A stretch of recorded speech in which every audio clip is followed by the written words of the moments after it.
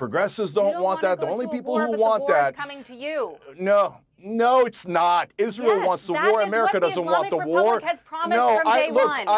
That is what the Islamic Republic, the little Satan is Israel and the big Satan is the United States. This is their ideology. I'm not going to let you keep talking over me. They are not motivated by reason. They're motivated by extremism. You are missing the point. We can talk over each other all day long. You can keep saying no, it doesn't change the reality.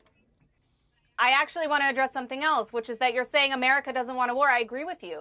What you're arguing about here is a popularity contest. You're arguing about elections. I'm not talking about that. I'm talking about the future and the safety of the United States. I'm talking about the future and the safety of the Western world and the future and the safety of the state of Israel. And the reality is that we're dealing with a regime that is not logical.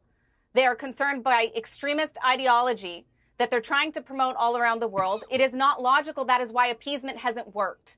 And it's not going to work. And we've been trying to do this for 45 years now, and it hasn't worked.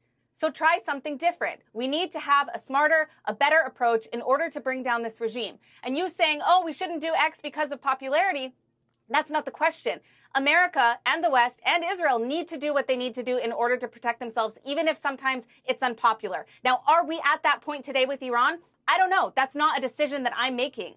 But for you to say, oh, because of popularity, it doesn't matter, because of elections, the people of Iran who are suffering under this regime for 45 years, the people who are sitting in Evin prison because they went to a protest a year ago, that doesn't matter? Shame on you.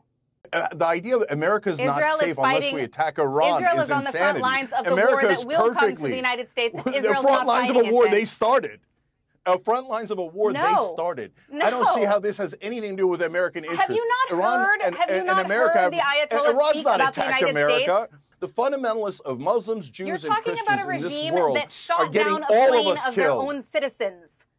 What are you talking about? Yeah, by accident, because they're clowns. What are you talking about? Do you know nothing about Iran? Do you know nothing about how the Islamic Republic works? You seem to think that the Iranian people are perfectly fine with their regime.